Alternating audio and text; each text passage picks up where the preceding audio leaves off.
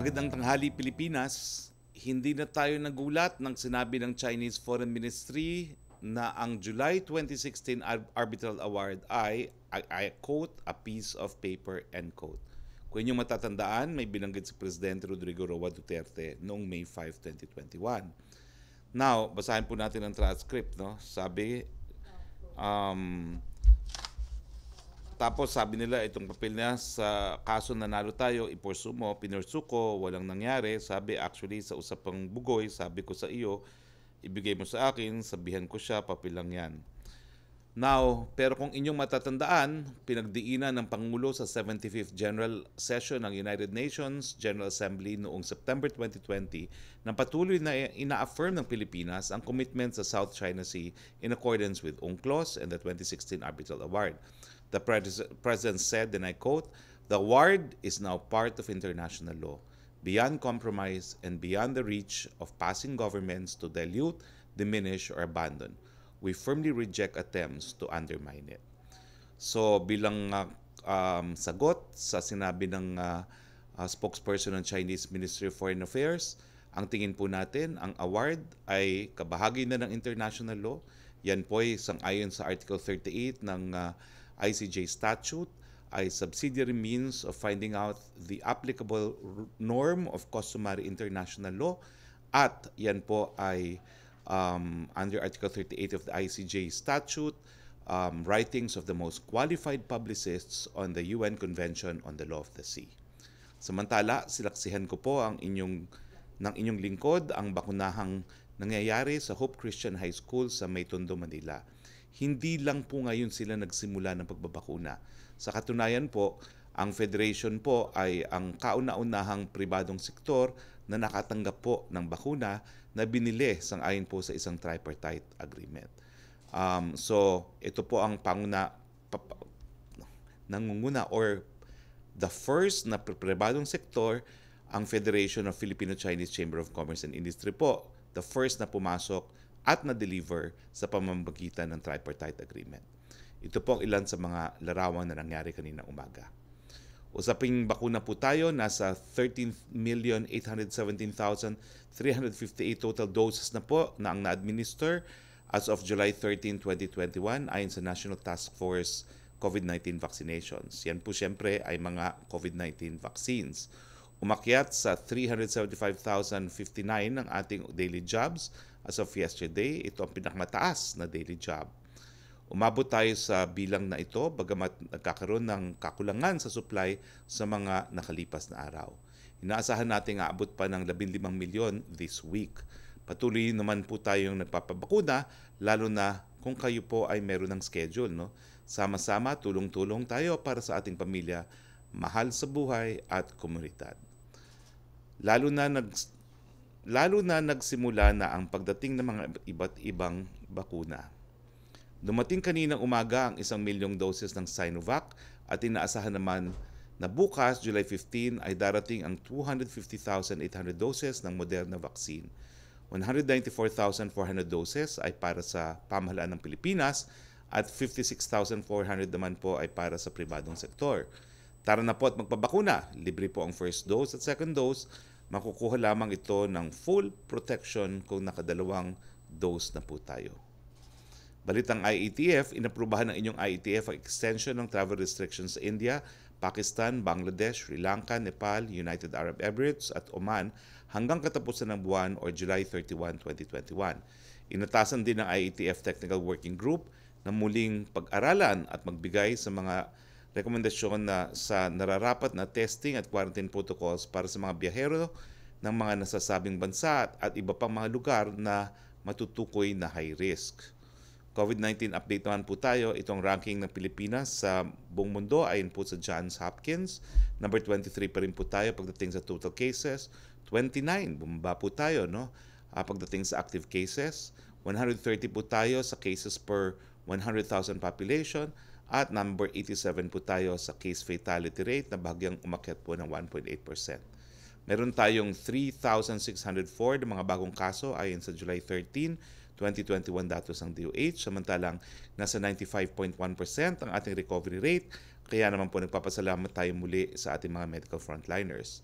Nasa 1,408,634 na po ang bilang ng mga nakarecover. Samantalang malungkot naming binabalita na nasa 26,092 na po ang binuwian ng buhay. Nakikiramay po kami sa lahat ng mga naulila. Nasa 1.76% po ang ating fatality rate. Tignan naman po natin ang ating 2-week growth rate, average daily attack rate, healthcare utilization rate at ICU utilization sa buong bansa. Nakikita na nasa low risk na po ang buong Pilipinas. Okay, ang ating total active cases po ay masyadong maliit, hindi ko po mabasa. Ito naman po ang confirmed cases by report date sa Metro Manila. Makikita niyo po sa graph nito na patuloy pong bumababa ang mga kaso hanggang sa mag-plateau na ito. Mula sa peak na 5,534 noong March 29 to April 4, ito ay naging 750 average daily reported cases noong June 13 to 19 hanggang sa naging 616 noong July 4 to 10.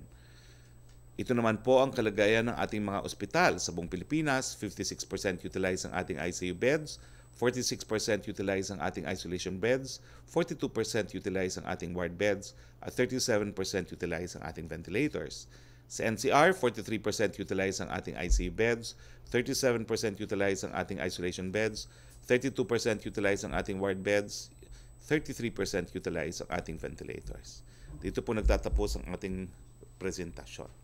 Makakasama po natin ngayon para bigyan linaw po doon sa mga report na di umano ay hindi na naman daw po makapangisda ang ating mga kababayan dyan sa Boro.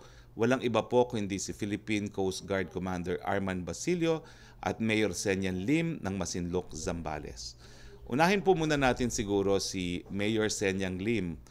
Madam, kayo po ang mayor ng Masinloc na nakakasakop sa Boro. Meron ba hong katuturan itong sinasabi na naman sa balita na hindi raw pinapayagang maghanap buhay muli ang mga mangingisda ng Masinloc diyan sa Boro? Kayo na po magsabi dahil regular po ang consultations ninyo sa inyong mga mangingisda, no? The floor is yours, Mayor Senyang Lim. Magandang umaga po, Secretary.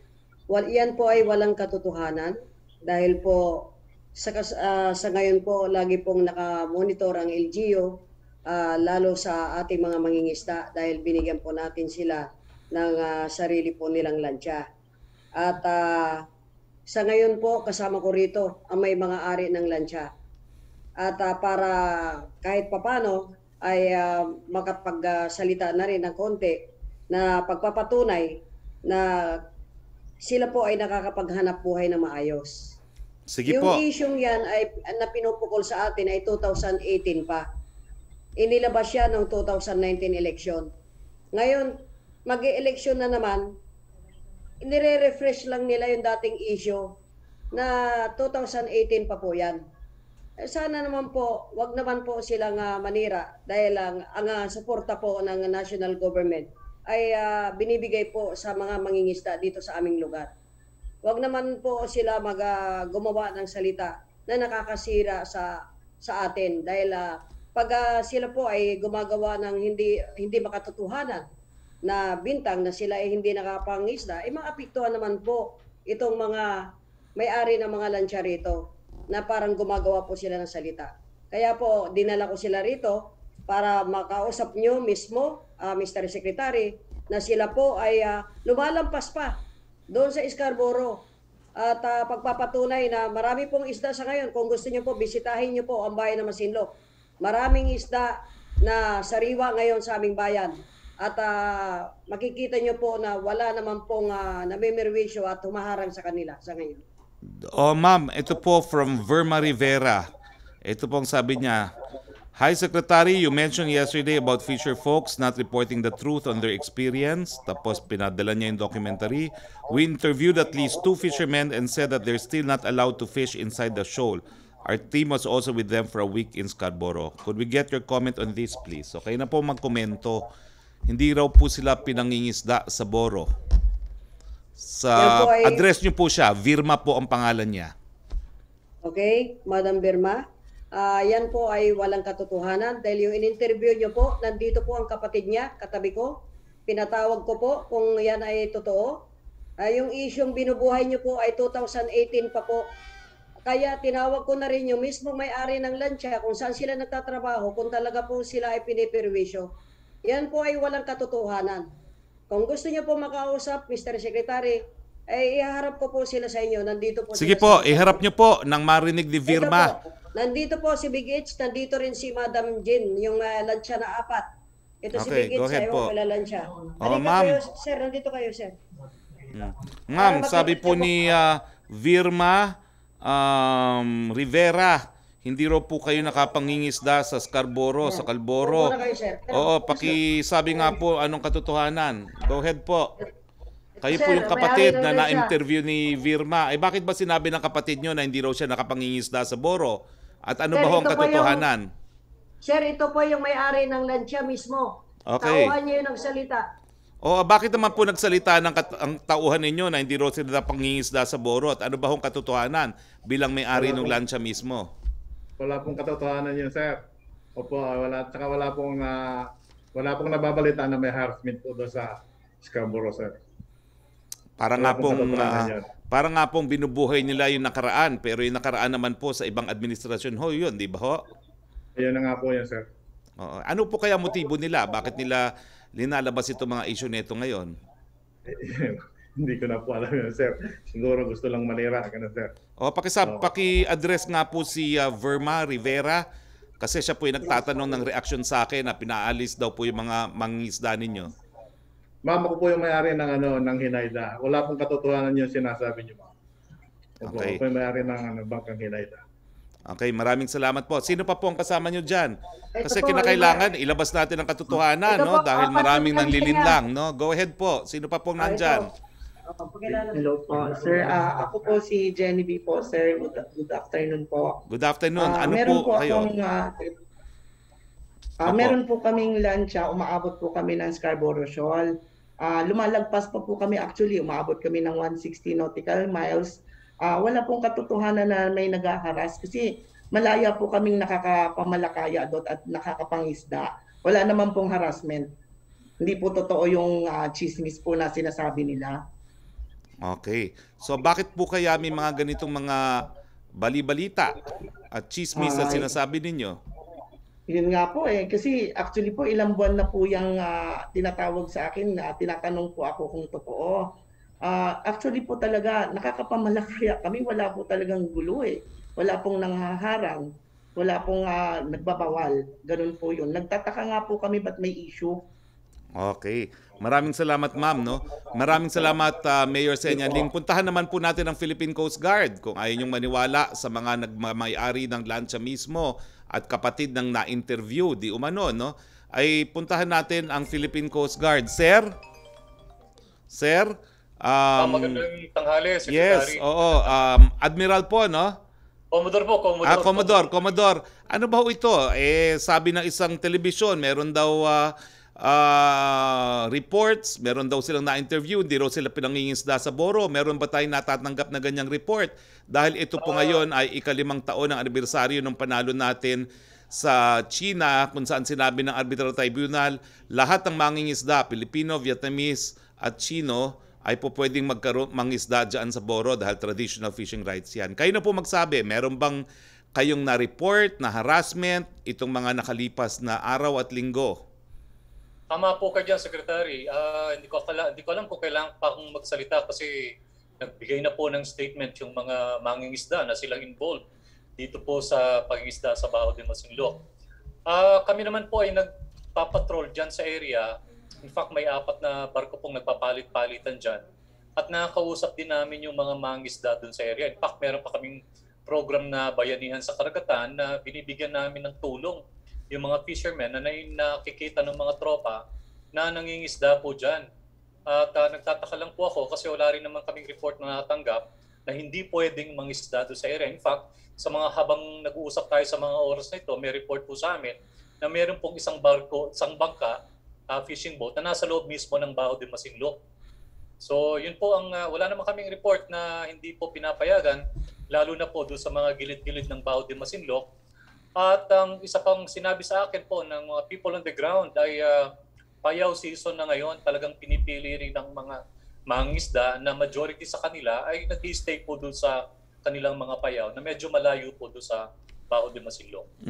Well, nag-text po muli si Verma. Verma, tumawag ka nang matanong mo naman si Mayor, yung mga may-ari ng lancha at saka ang PCG kasi tinawag yung report ninyo ng isang may-ari ng lancha na chismis, no? In fairness to you, tumawag ka ngayon, I will link you up with them para naman malinawan ko ano yung report mo. But in fairness, itong text ni Verma Rivera, meron daw po mga mangingisda galing Masinloc at 2 galing sa Bolinao. Tawagan natin ang mayor ng Bolinao ngayon kasi kinakailangan malinawan ito, no? Kasi 5th anniversary ng award, baka gumagawa nga lang ng storya para mapalala yung relasyon ng dalawang bansa, no? Pero ito na po ang mayor ng Masinloc, hahanapin ko po yung mayor ng Bolinao, at ito po ang PCG na nagsasabing walang pagbabawal sa mga mangingisda. If you care to call us, Verma Rivera, please do so. We will link you up with them nang malaman natin kung sino talaga ang nagsasabi ng katotohanan. Okay? So our lines are open. Anong linya ng ating Zoom line for Verma Rivera, please? Anong linya ang tatawagan niya? Sige na, anong linyang tatawagan niya? Verma, please call. Anong number? 0917 3977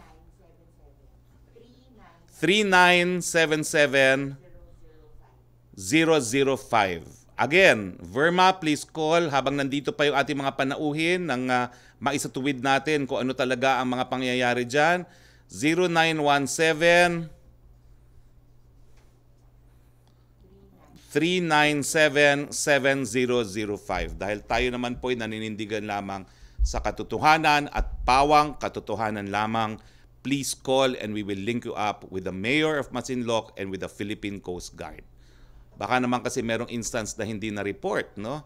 At hindi ko naman alam kung paano mo nalaman at hindi nalaman ng Philippine Coast Guard at mga lokal na pamahalaan. Pakitawagan din yung Mayor po ng Bolinao, no? Please call itong si, if I'm not mistaken, sino ba yung mayor ng Bolinao? Alam ko, nanggaling din ako dyan dahil yung mga dati kong kliyenteng mangingisda nandyan eh. Mayor Celeste. Tawagan si Mayor Celeste. Here's my phone para makausap din ni Mayor Celeste ito si Verma Rivera dahil mga mangingisda daw ng Bolinao di mo hindi pinayagang mangingisda. Verma, let's get to the truth as far as this matter is concerned. Okay. Pumunta na po tayo sa ating open forum at babalikan po natin itong isyong ito habang tinatawag din natin ang mayor ng Bolinao and habang inaantay natin ang tawag ni Verma Rivera. Okay? Yes, Yusek Roque, go ahead. Yes, good afternoon Secretary Roque at sa ating mga bisita. From Chris Jose of Remate, reaksyon sa lumabas na Pulse Asia survey na nanguna po ang mag-amang Davao City Mayor Sara Duterte Carpio at Pangulong Duterte para sa posibleng kandidato sa pagkapangulo at Vice President. Sa survey po ng Pulse Asia, nakakuha ang presidential daughter ng 28%. Sa pagka-busy naman po, nakuha ni President Duterte 18%. Dahil dito mababago po kaya ang posisyon ng Pangulo sa sinabi niya na panakot lang ang posibleng pagtakbo niya bilang Vice Presidente at ang pahayag niyang ayaw niya talagang patakbuhin sa ang kanyang anak na si Mayor Sara sa pagkapangulo sa 2022 elections. Magpapasalamat po kami sa tiwala ng taong bayan na ibinigay kay Presidente at kay Mayor Sara Duterte. Yan po ay nagpapakita na kahit ano pang ipukol ng mga kritiko ni Presidente laban sa kanya, ay patuloy pa rin pong nagtitiwala at naniniwala ang sambayanang Pilipino sa liderato po ni Presidente Rodrigo Roa Duterte. Second question po niya, ano ang masasabi niyo sa sinabi ni dating Senator Trillanes? I quote, isang observation lang, parang bangag, parang high kung magsalita, parang wala sa hulog, it's unfortunate, end quote. Na ang tinutukoy po niya ay si Pangulong Duterte sa kamakailan lamang na public address nito at tugon na rin sa sinabi ng Pangulo kay Trillanes na mayroon siyang rude mouth, ang Pangulo naman daw po ay palaging nagmumura. Well, hindi po yan galing sa tao na dapat sinasagot. Wala pong kwenta yung tao na pinag-aral ng taong bayan na hindi po rin respeto ang opisina ng Presidente. Pwede po tayo magdebate sa issue, pero kung ganyan lang naman po, hindi na po pinapansin yan. That's gutter talk and we will not respond to it. Third question niya, tutulang ilan sa mga miyembro ng ruling party na PDP laban sa plano ni Pangulong Duterte na tumakbo sa pagka-vice-presidente sa 2022 national elections. Sakaling ituloy ang plano, posibleng mapatalsik si Pangulong Duterte sa PDP laban dahil illegal umano ang resolusyon na humihimok sa Pangulo na tumakbo bilang vice president. Bahala po sila kung anong gagawin nila. Pag nagdesisyon ng presidente yung tumakbo ng vice-presidente, kahit anong partido pa, kahit walang partido, tatakbo po yan. Alam naman po natin, halos wala namang miyembro po ng PDP laban bago naging presidente si Pangulo Duterte, no? So hindi ko po alam kung kung saan nanggagaling yung ganyang salita ng PDP laban. Ulitin ko po, isang jeepney lang po ang PDP laban bago po sumali dyan si Presidente Duterte. Kung aalisin niyo po si Presidente sa PDP laban, balik kayo sa isang jeepney. Ang fourth question niya, ano po ang reaksyon ng Malacañang sa mungkahi ni Senator Amy na 1-year temporary freeze ng 12% VAT sa oil products? Well, unang-una po, no, alam niyo po yung pag-fix ng taripa, yan po talaga ay katungkulan ng lehislatibo. Yan ay primary jurisdiction po ng Congress. So kung meron pong sapat na numero, the palace will respect that. Yung kapangyarihan naman po ng presidente to fix tariff, yan po ay delegated lamang. But the primary jurisdiction is with Congress. So we leave it to Congress po. Thank you, Secretary Roque. Trish Tirada, please. Thank you. Hi, good afternoon, Spokes Harry. Sir, first question, what does the palace think of reports na yung Chinese vessels have been dumping human waste and sewage in our reefs and that these concerns anchored Chinese ships? The responsible answer is we're verifying first. We will react if it's been verified. Mm-hmm. Sir, is the government convinced with the Chinese embassy's explanation na it was an old photo taken in Australia? We have to accord our neighbors and our friends the presumption of good faith when they say something about an issue of fact. So we accord that statement the presumption of good faith. Mm-hmm. Sir, what do you think of yung sentiments na the administration is being very careful about not hurting China when it comes to statements, when it comes to reacting to situations like this, na kumbaga kung iba ang gagawa nito sa atin, magagalit tayo? Hindi po, responsable lang po tayo kasi dapat i-verify muna bago magputak. Nung na-verify naman po natin na nag-export ng basura ang Canada sa atin, pinabalik natin ang basura natin sa Canada. No ifs, no buts. So matagal na po tayo naninindigan na hindi basurahan at syempre hindi kubeta ang Pilipinas. Tignan muna natin kung merong katotohanan dahil kung wala naman, tayo mapapahiya. Mm-hmm. Sir, kanina po nabanggit nyo with regard to the reports po tungkol dun sa mga fishermen na hindi nakakapaglayag po dun sa West Philippine Sea. No? You mentioned phrase lang na bakit nila nilalabas yung issue na yan. It sounded like kasalanan po ng media that these issues are coming out. Does it the palace think that there's merit to what these fishermen, no matter how few they are saying? Kasi sir, these things didn't come from the media. It came straight from the fishermen's mouth. Well, ito po ang sinasabi ng mga liderato, ito po ang sinasabi ng may-ari ng mga bangka. Hindi po sila pinipigilan mangisda sa Boro. Dahil yan po ay kabahagi ng desisyon ng arbitral tribunal. So hindi ko po alam kung anong sinasabi nila na pinipigilan di umano sila. Walang report sa PCG, walang alam ang lokal na pamahalaan na nakakasakop sa Masinloc. At alam nyo, kilala ko yan si Mayor Arsenio Lim. Tignan nyo naman ang asta niyan. Kung hindi matakot dyan ang China, ewan ko na. No? Wag po kayo maglala. Pagdating sa Boro, I don't think the Chinese will dare meddle with the likes of Mayor Senyang Lim. No? So, ang akin lang po, katotohanan lang po. Mm-hmm. Sir, another topic sa community quarantine status, I think it will expire at least yung for NCR Plus tomorrow. May balita na po ba kung ano yung magiging quarantine status after July 15? Meron na po, but the LGUs are given until today to appeal. So I am not at liberty to announce the final quarantine classification. Dahil kinakailangan the IATF will meet pa po to discuss the pending appeals. Can we expect further easing of restrictions in Metro Manila? Let's just say that we will follow the established criteria of looking at the attack rates and the healthcare utilization rate. Mm-hmm. Sir, one last, tungkol lang po dun sa travel ban. Wala daw po ba, one question from Tristan Nadalo, wala po bang plan na gawing monthly na lang daw yung decision on travel ban rather than every 15 days? Kasi daw po may mga OFW na hirap magpa-rebook ng kanilang mga ticket. I'll bring it up with the IATF kung po pwedeng monthly instead of bi-weekly. Alright, thank you very much, Spokes. Thank you very much, Trish. Balik tayo kay Yusek Roque. So Thank you, is Secretary. Verma Rivera on the line already? Wala pa. Verma, please call us. Dahil nandito ang Coast Guard, kung gusto mo magsumbong, nandito rin yung mayor ng Masinloc na sila pong may sakop sa Boro para ipagbigay alam. Baka naman merong alam na hindi nila alam, no? Mabuti nang malaman natin ang katotohanan dyan. Yes, go ahead, Yusek Roque. Thank you, Secretary Roque. From Cresiling Catarong of SMNI, nanawagan daw po si Vice President Leni Robredo sa administrasyon ni Pangulong Duterte na magpakita ng kahit konting tapang laban sa Beijing. Ito ay makaraan sabihin ni Chinese Foreign Ministry Spokesperson Xiao Lijian na ang tagumpay ng Pilipinas sa arbitral court laban sa claims ng China sa halos buong South China Sea ay may tuturing na waste paper. Sabi po ni VP, unnecessary at unfortunate ang tono ng naturang pahayag. Hindi ko po alam kung anong gusto niyang tapang ipakita, pero nagsalita na po ang presidente malinaw, matapang sa UN General Assembly. The arbitral ruling is already part of international law. Kung hindi yung matapang, ewan ko po kung anong matapang. Second question po niya, reaksyon na naghain si Senator Laila De Lima ng resolusyon upang paimbestigahan sa Senado ang anyay mga naging significant gains, shortcomings at accountabilities ng Administrasyong Duterte sa controversial na anti-drug campaign nito. Okay lang po yan, ang hindi nasasayang ang sweldo niya. Sana maka-attend siya, pero di naman siya makaka-attend. Thank you, Secretary Roque. Maraming salamat po. Punta naman tayo kay Ivan Mayrina, please. Magandang tanghali po, Secretary. Natanong na ni Trish yung tungkol sa tanong ko sana sa magiging bagong quarantine classifications. Idagdag ko po, may desisyon na ba ang IATF tungkol sa mga mungkahing magpatupad din ng travel ban sa Indonesia? Meron na po kaming rekomendasyon, pero yan po ay magiging desisyon ni Presidente kasi ito po ay kauna-unahang pagkakataon kung magkakaroon po ng travel ban. So antayin na lang po natin ang desisyon ng Presidente.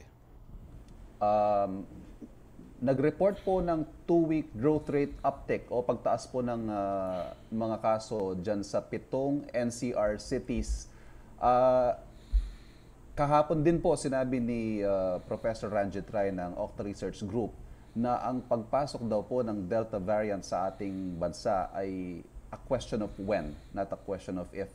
What's the plan, Sec, kung may ganito nga pong posibilidad o actually parang eventuality na mangyayari sa atin? Patuloy po ang paghanda natin, no? Kung papasok po yung Delta variant na yan, patuloy po ang pag-increase ng ating healthcare capacity. Patuloy po tayong gumagawa ng mga additional ICU room beds at saka mga isolation beds at saka mga temporary treatment and monitoring facilities. At bukod pa po dito ay pinapainting pa rin po natin ang border patrols natin para nga po hindi makapasok yung Delta variant na yan. Pero gaya ng sinasabi ng mga eksperto na it's an issue of when rather than an issue of whether or not papasok siya, alam na po natin ang gagawin natin, mas papaintingin po natin ang paghahanda natin, lalong-lalo na pagdating po sa mask, iwas, hugas at bakuna at saka yung pagpapalakas ng prevention, detection, isolation and treatment protocols natin. So we're in a better position to handle it in case? Well, kung nakita nyo po yung aking pinakita kanina sa hospital care utilization rates, no? Napakababa po ngayon ang ating hospitalization utilization rate dahil pinadami nga po natin ang ating mga kama. Sir, one last point on the July 17 assembly ng PDP Laban. Tinanong niyo po si Pangulong Duterte nung Lunes, nung magpulong kayo, kung ano yung pwedeng sabihin. What can you share with us kung ano po ang may expect natin na outcome dito sa mangyayaring ito? Kasi may call po si Senator Coco Pimentel for the members to ignore the assembly. Isn't the President's presence going to drive a wedge even deeper at magmukhang kumiling pa siya dun sa tinatawag ni Senator Pimentel na nagpasimuno ng power grab?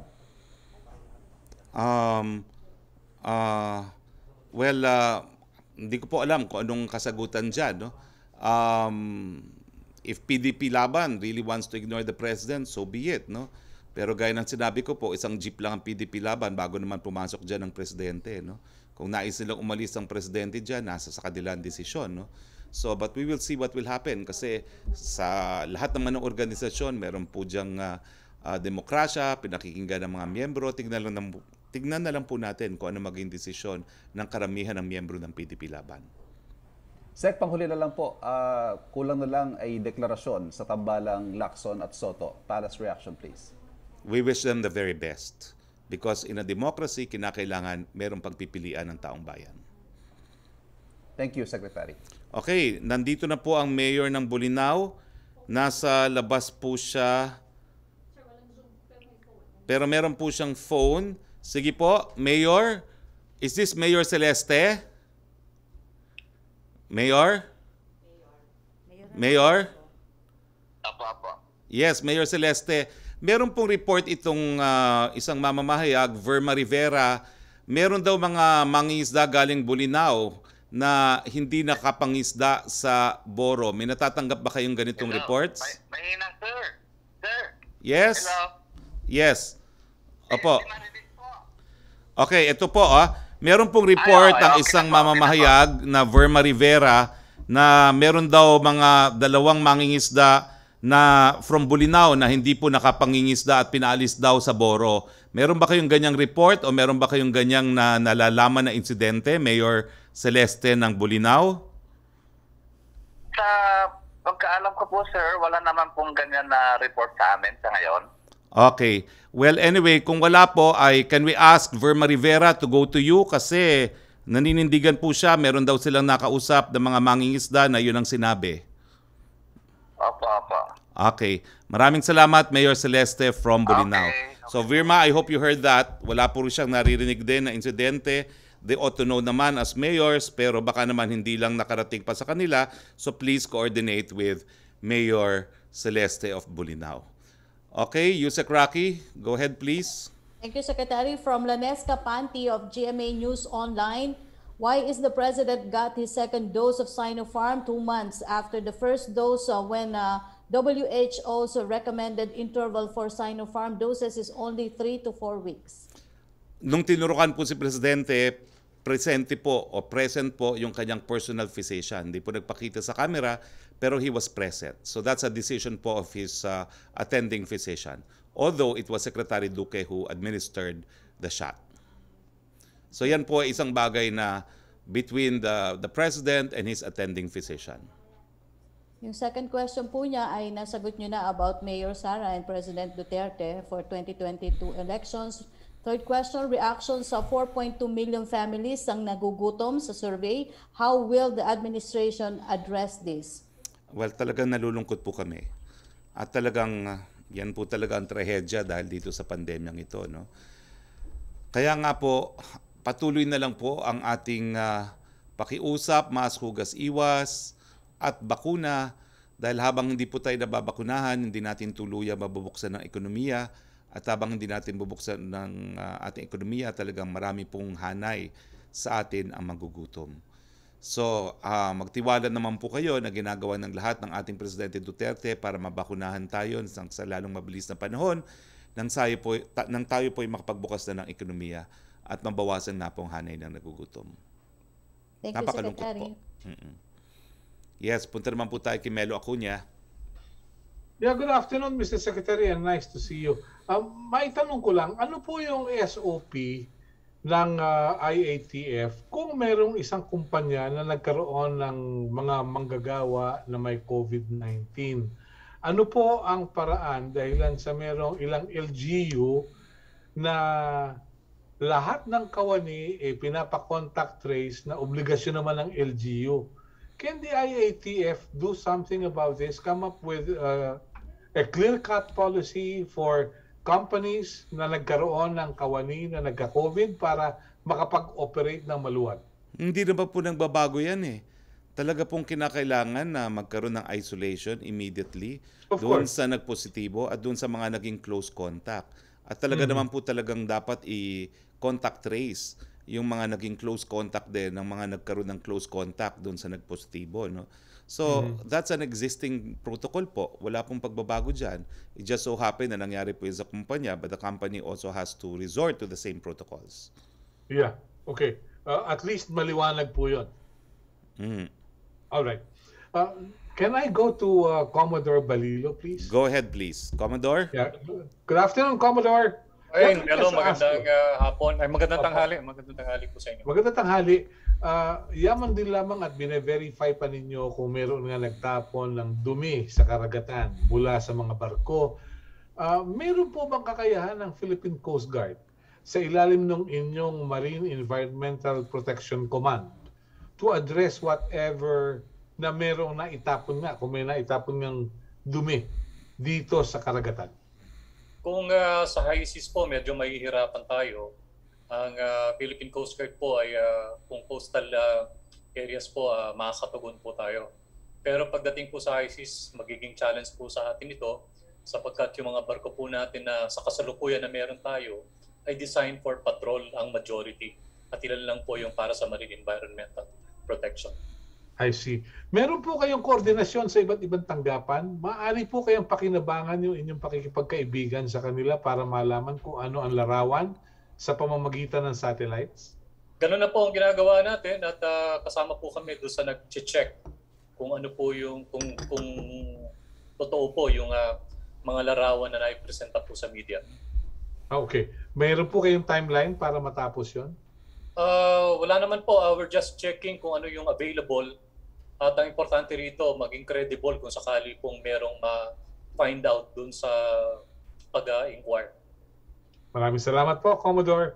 Thank you very much, Secretary Harry. Good Thank you very afternoon. much, Melo. At we go back to you, Sec. Roque, please. Yes, thank you, Secretary. From Joseph Morong of GMA News, disregard the photo of the ship allegedly dumping human waste on the West Philippine Sea, but focus instead on the satellite images. A company said some 200 Chinese ships are dumping human waste in the West Philippine Sea. What are we going to do about this? Similar question with Pia Gutierrez of ABS-CBN. Already answered. We need to verify first because that's just a report.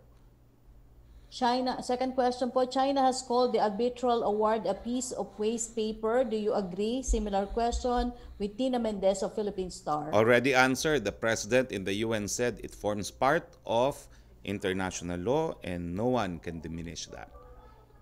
From Tina Mendez of Philippine Star, what is the palace response to Bayan Secretary General Renato Reyes' call to Malacañang to summon the Chinese ambassador to Manila to protest, saying Xiao remarks were akin to a split in the face of Filipinos? Nako, pwede ba pakitanong na lang si Secretary Locsin? Si Secretary Locsin na lang ang magkukomento dahil mukhang gusto atang maging Secretary of Foreign Affairs nitong si Nato Reyes.